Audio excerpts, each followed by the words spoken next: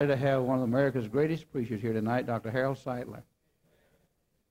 I doubt if anybody, including Dr. Sightler, knows how many times he's preached revival meetings throughout this area and around the world, but week after week after week after week after week after week, in addition to being the president of the school there, Tabernacle School, college, for the preacher boys, head of the children's home, pastor of the church, preaching in conferences, the Bright Spot Hour, and that's an appropriate name for that radio broadcast. It's the Bright Spot Hour. You can turn across your dial and hear Dr. Sightler. You found a bright spot. You can park there. It's a bright spot. There'll be a bright spot in your day every time you hear Dr. Harold Sightler. We're honored to have him here tonight. Dr. Sightler, you come preach for us. This morning I mentioned he had 6 commentaries he's offering for $20, and you went over and bought every single one of them, but tomorrow they're going to bring some more in, so if you wanted Dr. Sightler's commentaries, 6 of them for $20 and did not get them, there'll be a new supply here tomorrow, and the rest of the week they'll keep sending back and getting more as long as you buy them. Dr. Sightler, we're delighted to have you. Open your Bibles to Isaiah 53. Isaiah 53. If you have a Schofield, it's page 700. If you don't have a Schofield, you're leaving under a great disadvantage. Get your Schofield Reference Bible and study it. In verse 1, who hath believed our report? A question. I'll be back to that question after a moment. And then, to whom is the arm of the Lord revealed? Question number 2. I'd like to say something about that. And then in verse 8, who shall declare his generation? The 3 questions of Isaiah chapter 53. Now, when you read the chapter, you'll find that these are the only 3. And by the way, I have this sermon in print in one of my smaller books down there on the table under the title, The 3 Questions of Isaiah 53. Who hath believed our report? To whom is the arm of the Lord revealed? For he shall grow up as a tender plant, and as a root out of dry ground. He hath no form nor comeliness, and when we shall see him, there is no beauty that we should desire him. Now watch that. When we see him, there is no beauty that we should desire him. The natural man cannot receive the things of the Spirit of God because they're foolishness unto him. The natural man will never love the Lord Jesus. Only by a work of grace can a man love the Bible and love the Lord Jesus, love the church. He was despised and rejected of men, a man of sorrows, acquainted with grief, and we hid as it were our faces from him. He was despised, and we esteemed him not. Surely he hath borne our griefs and carried our sorrows, and yet we did esteem him stricken and smitten of God and afflicted. But he was wounded for our transgressions. He was bruised for our iniquities, and the chastisement of our peace is upon him, and with his stripes we are healed. All we like sheep have gone astray. We've turned everyone to his own way, and the Lord hath laid upon him the iniquity of us all. He was oppressed, he was afflicted, he opened not his mouth. He is brought as a lamb to the slaughter, and as a sheep to her shearers is dumb, so he opened not his mouth. Let me say just a word before I read it further. Note the masculine gender and all these pronouns, he and his and so on, with the one exception in verse number 7, her shearers, as a sheep for her shearers. Wonder why you change the gender from the masculine to the feminine in that one place in the entire chapter. It shows how minutely inspired of God the scriptures are. Only a female sheep is dumb before the shearers. The male sheep is not. But Jesus was dumb as a female sheep before his shearers. And so as to give the picture the true meaning, the gender was changed by the inspiring Spirit of God. A man having written the Bible would not have done that. He would have continued using the masculine pronoun. The Bible indeed is verbally inspired, word by word, verbally inspired. And I have that verse underscored, the pronoun her, underscored, because I don't want to ever forget that. It's a good illustration of verbal inspiration. Before her shearers is dumb, so he opened not. As a female lamb, he opened not his mouth either. He was taken from prison and from judgment. Who shall declare his generation? For he shall be cut off out of the land of the living. For the transgression of my people was he stricken. He made his grave with the wicked and with the rich in his death, because he had done no violence, neither was there any deceit in his mouth. Yet it pleased the Lord, it pleased God to bruise him, for he hath put him to grief. When he shall make him an offering for sin, he shall see his seed, he shall prolong his days, and the pleasure of the Lord shall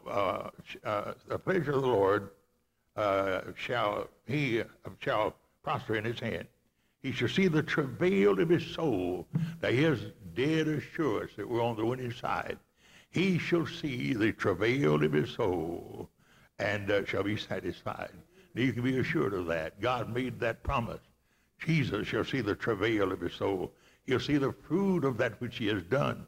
He'll see the victory of that which he did when he died upon Calvary. He shall see the travail of his soul and shall be satisfied. His knowledge shall my righteous servant justify many, for he shall bear their iniquities. Therefore will I divide him a portion with the great, and he shall divide the spoil with the strong, because he hath poured out his soul unto death, and was numbered with the transgressors, and bare the sins of many. He made intercession for the transgressor. Isaiah chapter 53. Now I'd like to project to you the three questions that I find in the chapter tonight. I want you to mark them in verse 1. Who hath believed our report? And number 2, the second question, along with that, to whom is the arm of the Lord revealed? And the third question related, and who shall declare his generation? Who shall declare the name of the Lord Jesus Christ? Now, how would you interpret those three questions? You remember the Ethiopian eunuch riding back to his native land in the chariot, had a copy of Isaiah, and he didn't understand that which you read, and said so to Philip that he didn't understand that which you read.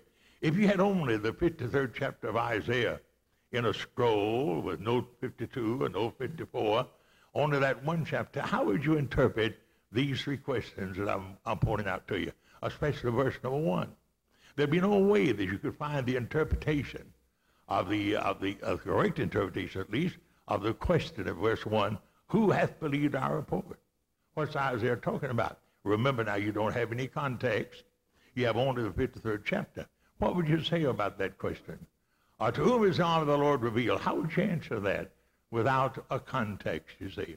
It'd be utterly impossible, as far as I'm concerned, for you to come up with the right answers. No small wonder that the eunuch said, of whom does the prophet speak? Explain it to me. Tell me what he's talking about, because he only had this chapter to look at. The only way you can find the answer to question 1 and 2 is in the context. Now, the context are the verses that precede. That means that we look at chapter 52 and the latter part of the chapter to find the answer to the question in chapter 53. And there's something there I want you to see and not forget for all the remaining days of your life. Look back at verse number 13 in chapter 52. Behold, my servant shall deal prudently. He shall be exalted. He shall be extolled. He shall be very high. And many were astonished at thee. Now, that first verse number 13 says some great and profound things about Jehovah's servant. Jehovah's servant is a picture and type of the Lord Jesus himself. And he said in verse 13 that Jehovah's servant shall deal prudently, shall deal wisely. He's too wise to do wrong, and he's too good to do wrong. He deals prudently. And when Isaiah said that, all the people would have said, amen, amen. That describes the Messiah. We believe he's that kind of a Messiah, an all-wise King, all-wise Lord he is. And so everybody would have said, amen, in Isaiah's congregation, as he said, he shall deal wisely. And then Isaiah continued to say, and he shall be exalted. And again the people said, amen, high and lifted up. Paul said that in Philippians about the Lord Jesus. I have given him a name that is above every name, that every knee shall bow to that name, and every tongue shall confess that he's God, to the glory of God the Father. And so when Isaiah said he should be exalted, the people said, amen, that's great, Isaiah, you're preaching the truth. Our Messiah is a great God, highly exalted God, and you're telling the truth. And the amens were abundant as Isaiah declared that. And then third, Isaiah continued by saying, he shall be extolled. His name shall continually fall from the lips of many people. His name shall be extolled and spread abroad around all the world. And again, the people said, amen, Isaiah, a truthful that is, and we appreciate that, and we believe that, and we give you a hearty amen. His name indeed shall be extolled. And then number 4, he said he shall be very high, the Lord Jesus, exalted above every other name, exalted above every other religious leader. Never has there been one like our Lord Jesus Christ. Never has there been one born like he. Never has there been one who died as he died. Never has there been one that came out of the grave on the 3rd day as he did. Never has there been one to sit down at the right hand of the throne of God on high as he does. Never has there been one that promised, I will come again as he promised. And surely the people said, amen, that's great, Isaiah. That's good preaching. We like to hear that. The people might have well said about Isaiah's sermon. But look at verse 14. In verse 14 he says, and many shall be astonished at thee. And the amens dried up. They said, what do you mean by that? And many shall be astonished at thee. You've just finished saying he shall deal prudently. You just finished saying he shall be exalted. You just declared to us a moment ago he shall be extolled. And his name will be lifted above all other names. And now you talk about people being astonished. Why would you say that, Isaiah? And the amen stopped. No amens to that. He shall be astonished. The people shall be astonished. Many shall be astonished at thee. And then second, his visage was so marred more than any other man, and the form of his body so marred more than the sons of man. And the amens were silent as death. No more Jews saying amen. Now what's happening here? In verse number 13, the Messiah is highly exalted and glorified highly, as high as Isaiah can glorify him. But in verse number 14, you see the humiliation of our Lord. And there's where the trouble starts. It started back in the days of Isaiah, and it abounds in our day. The difficulty in our day is the humiliation of Christ. Right. As long as he's king, people get on the bandwagon. But when he's not king, not many will bow their knee to him otherwise, you see. The humiliation of Christ. Israel wanted a Christ highly exalted, without a cross, without trouble, without blood, without shame, without a reproach. But God did not give that kind of a Christ. God allowed his son to be born to die. Born crucified he was. Born crucified. And the world is filled up with people in North Carolina today that will not bow their knee to a humiliated Savior. Why, when he died, Israel in his day said he could not be the Messiah. Well, look at him. They're putting him to death. He's dying upon the cross. He could not be the Son of God. They reasoned. And the reason they reasoned so was because of his humiliation. In our day across America, people clamor for a popular religion. They want a popular religion. They want a religion without any cross-bearing. They want a religion without any sacrifice. They want a religion without any reproach. They want the applause of the world along with their religion. And my soul, there's no such thing as that. There has never been, and there'll never be, a glamorous Christian faith. There's a cross to be borne. There's a Savior to follow. And Isaiah knew well the cross. And all the other writers knew well the cross and the reproach of Christ. And in our day, we bear that same reproach for believing this book, for following a lowly Nazarene. The world wants somebody glamorous, somebody popular. And the Antichrist will be that popular man at the end of the age. And false Christ in our day gather great throngs about them, false leaders, false prophets gather great throngs about them. And nowadays it's popular to follow a popular leader, whether he's right or whether he's wrong. But the test of a man's faith is what he believes about this book and what he believes about Jesus Christ, the Son of God. Whose son is he? Now, if you can confidently say he's God's only begotten Son and my personal Savior, then you'll fall in line and bear the cross and carry the reproach. But if you're looking for a popular way, you'll fall by the wayside. It isn't always popular.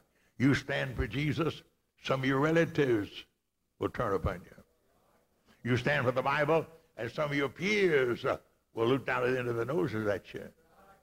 You believe the Bible, and some church will have nothing to do with you. You stand as a fundamentalist. I am a fundamentalist. If that be treason, you make the most of it.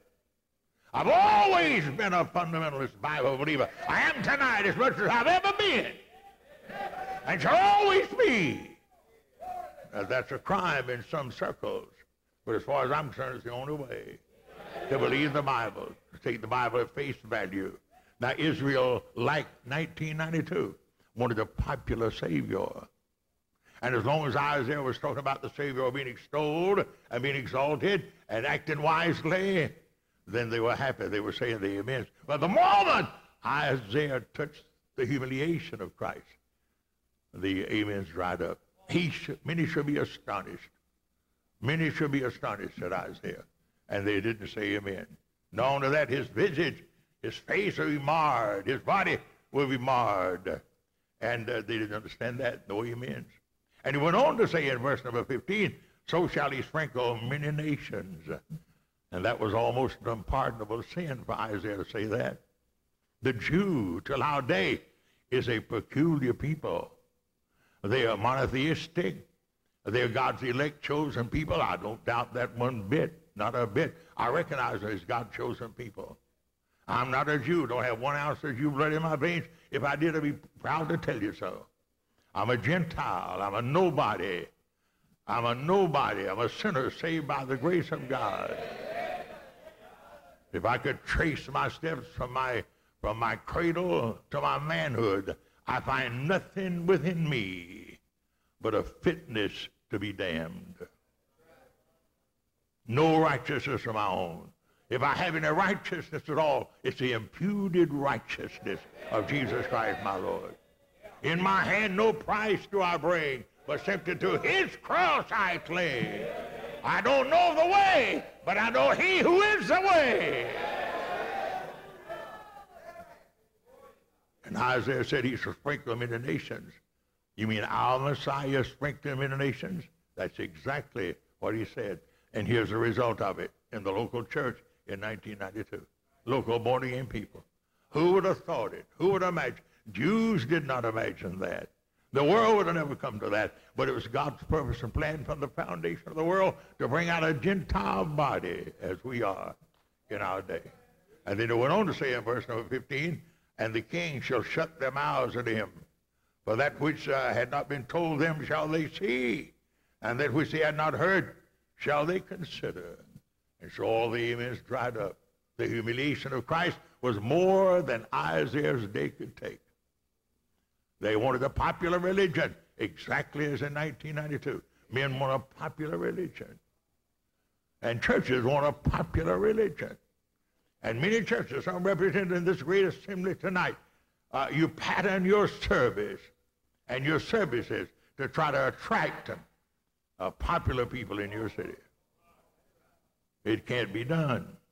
One man in Greenville said, we're going out after the executives.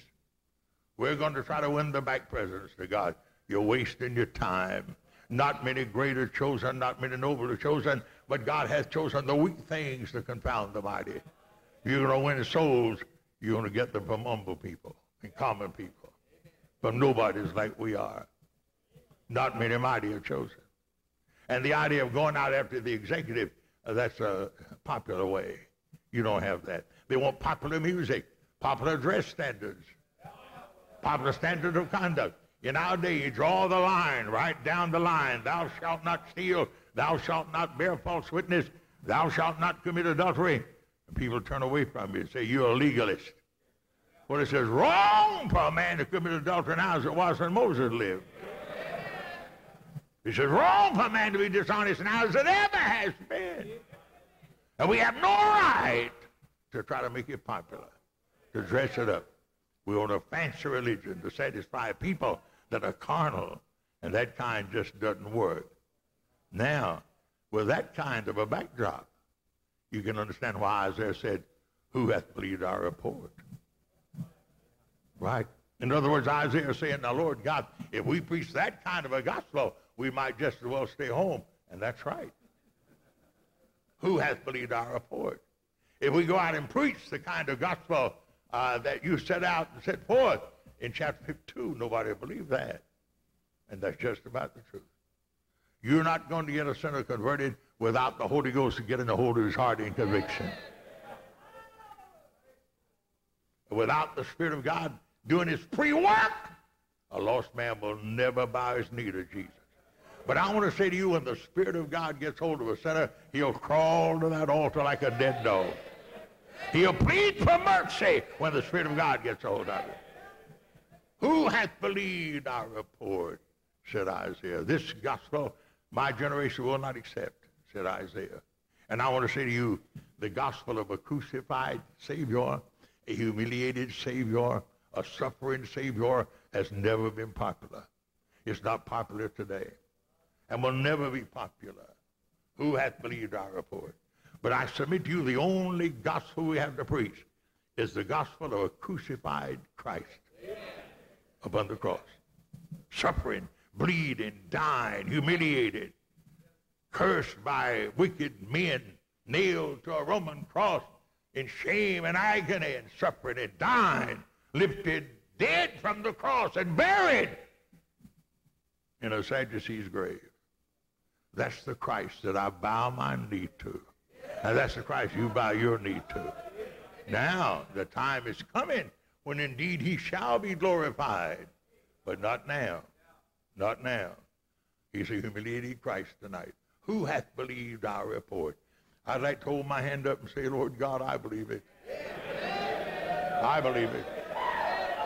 I believe in Jesus Christ crucified upon Calvary.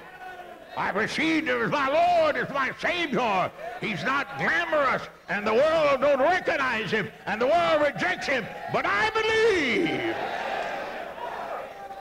Who hath believed our report? You believe.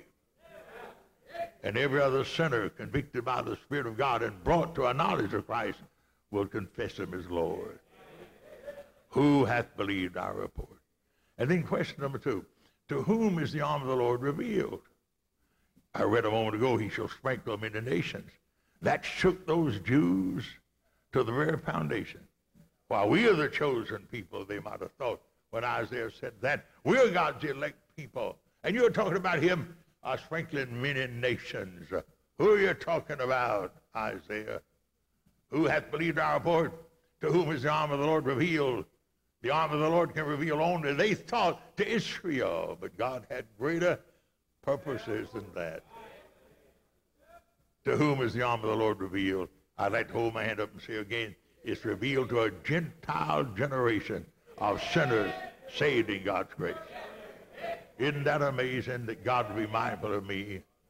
An alien from the commonwealth of Israel, without God and without hope, without any price, without any merit, without any virtue, without any heritage. My people were barbarians.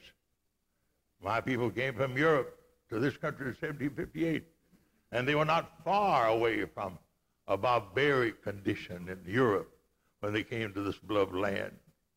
And I have no heritage. My people built no temples. They wrote no Bibles. And some of your people wrote no Bibles either. And some of your people built no temples.